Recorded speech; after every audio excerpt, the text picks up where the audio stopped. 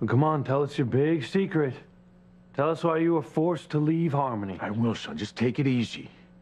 I'd hoped that I wouldn't have to burden you with the truth. I was afraid of the danger that I'd be putting you in. It seems like all those fears, it's too late now. Oh, come on, would you just get to it? Luis, por favor.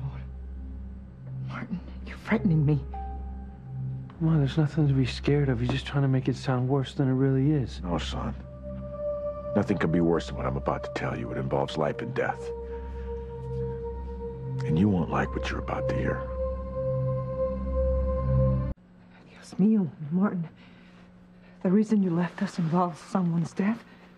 Whose death? Are you sure you still want to know? Would you stop being so dramatic and just tell us? Yes, we want to know. Yes, Luis, I will, all right? I just want to make sure that your mother is prepared to hear this. Oh, come on, would you stop trying to scare her with your ridiculous tall tale? I assure you, it's no tall tale.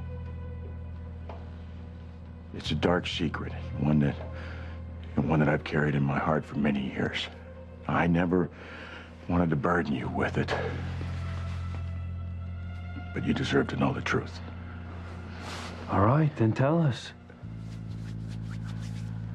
Luis, you remember when I had you help me build the gazebo on the Crane grounds? You were just a little fellow. The gazebo again? Yes.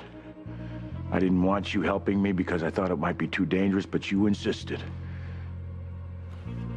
Yeah, I remember. You couldn't get rid of me. No. But I wish that I had never allowed you to help.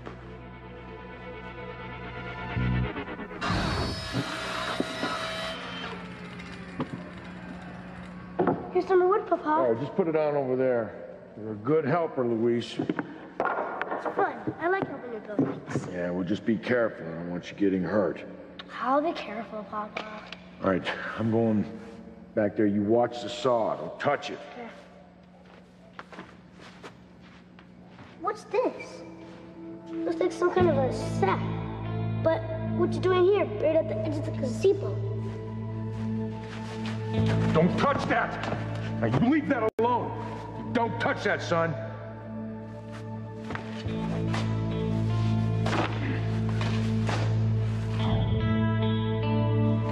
I remember I found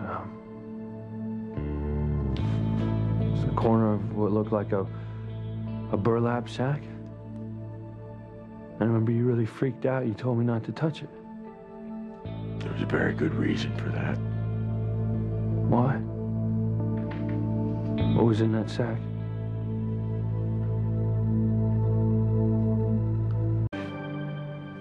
Why, what was in that burlap bag? Why did you pull me away from it and bury it under all that dirt again? Dear God.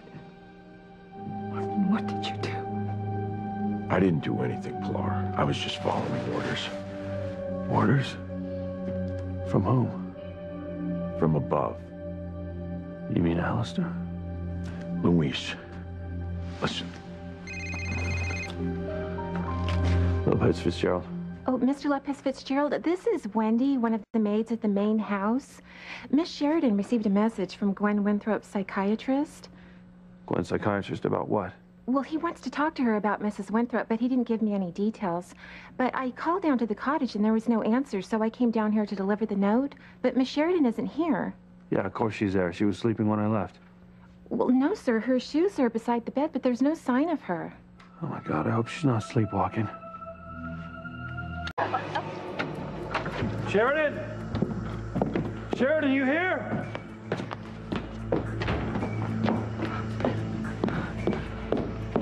Sheridan! Sheridan! She's gone.